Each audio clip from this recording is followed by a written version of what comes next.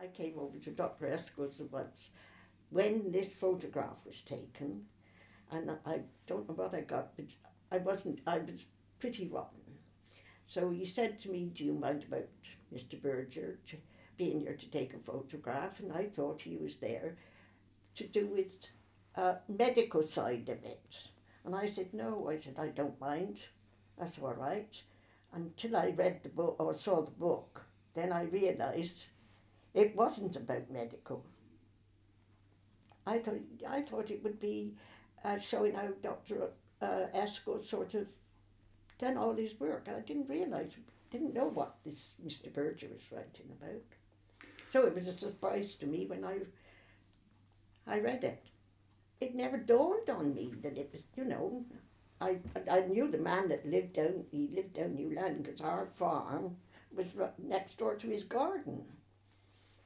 And I don't think that's the only time I ever saw him, but apparently, well, after he left and the house was, I think it was for sale or something, and at the back, he had double shutters like at one of the back windows, and there was all these carving, drawings on there of nude women and all that sort of thing. But how long he lived there, I can't remember.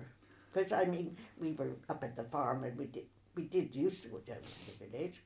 I didn't really see much of him. No. In fact, the only time I did see him was in the surgery. A girl who was a great friend, she didn't even know it was me till 12 months after it came out.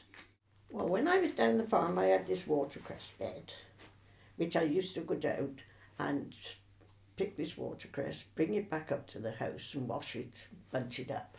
But this day I was down there for about an hour. And when I came back up, the children, you and Gerald, said, "Mum, these people are up the drive, want to talk to you." Well, I didn't know who they were or anything at all about them. But they wanted to ask me about Dr. Esco, about the book rather. And I said, "I don't know." I said, "I've got no idea. I haven't seen the book. I don't know what's in it, so I can't help you." What they wrote in the paper was nothing like what Dr. Esco was like. I wasn't very pleased. Because, and my mother was disgusted with me because I'd said anything. Well, as I said, I didn't know what was in the book. I hadn't seen the book, and I didn't know.